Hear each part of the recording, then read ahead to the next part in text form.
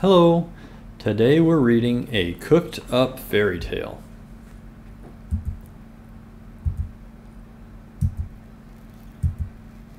Although William lived in the magical land of fairy tales, he preferred pastries to princesses, kitchens to kingdoms, and recipes to the royal reporter. William dreamed of being a chef known throughout the land. Whether sautéed, sifted, basted, or baked, pureed, poached, filleted, or flaked, William's dishes were perfect. But cooking happily ever after was a different story. He'd tried working at the brick house, but the menu was too dangerous. Pot o' wolf stew. Bring water to a boil. Stir in 3 cups peas, 3 cups carrots, 3 cups potatoes, and 1 big bad wolf. Too cold. He'd served up porridge at the Three Bears Bistro. Too hot.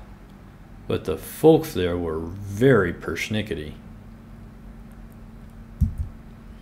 And he'd baked for gingerbread on the go. That hadn't ended well either. William decided he'd better cook from home, but his pantry was almost bare. So he emptied the last few coins from his cookie jar and headed to the market. "What's this?" asked William. "Fairy tale food? Must be splendid." But it was only raw apples, beans, and a pumpkin. "This isn't splendid," said William. "Clearly Fairy Tale headquarters needs a good chef to spice things up before the bedtime delivery." So he sliced and diced, chopped and topped, and stirred and whirred. Then he packed up his delectable creations and followed the signs to Fairy Tale headquarters. "Judy, I need apples, and I need the beans. The pumpkin, Judy, the pumpkin." "Where can that delivery be?" asked Judy in a stew.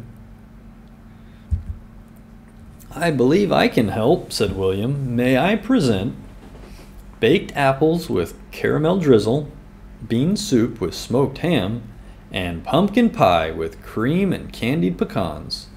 What?"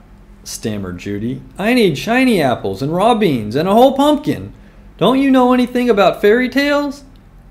"I'm sorry," said William. "I read cookbooks, not fairy tales. But maybe I could—" You've cooked up enough trouble," said Judy. "It's bedtime and the tales must begin. Now leave, and take this book of fairy tales with you." William plopped down outside the kingdom wall and opened the book. "Poisoned apple? Beanstalk? Pumpkin coach? Oh my," said William. "Fairy tales really do have their own ingredients." He rushed back to find Judy. "Did I spoil the apple story?" he blurted out. "Snow White? Actually, she loved your baked apples and ate every one. She was so stuffed that she fell into a deep sleep. Of course, this caused a stir with those 7 dwarves. But then there was a passing prince and a kiss. So happily ever after." "Thank goodness," said William. "And the bean story? Jack and the Beanstalk? Well, the giant said something like, 'Fee, fi, fo, fum, I smell soup and I want me some.' Jack was in a pickle, but he drove a hard bargain and traded the pot of soup for the giant's castle in the clouds. Another happily ever after." "Oh, such a relief," said William. "What about the pumpkin tale?" "Cinderella? It's still unfolding. We'll find out together." "Oh no," said William. "This is a recipe for disaster." Then, slip, flip, whack, smack. "Scrumptious," said the prince. "Simply delicious." He took another bite and said, "I vow to search all the land until I find the baker of this pie." Cinderella slumped in her puddle of pumpkin. This isn't happily ever after, sighed Judy.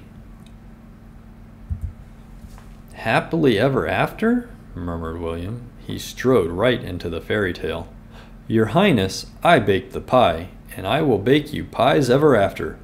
But may I suggest you can have your pie and your princess too? The prince gazed at Cinderella. You're a feast for my eyes, he said. Would you care to dance? My, said Judy. It looks like you've cooked up another happy ending. And from that night forward, the prince and his princess ate like kings and queens, and William cooked happily ever after. The end. Hope you enjoyed the story. And a special shout out tonight to William and Charles. I love you. Bye-bye.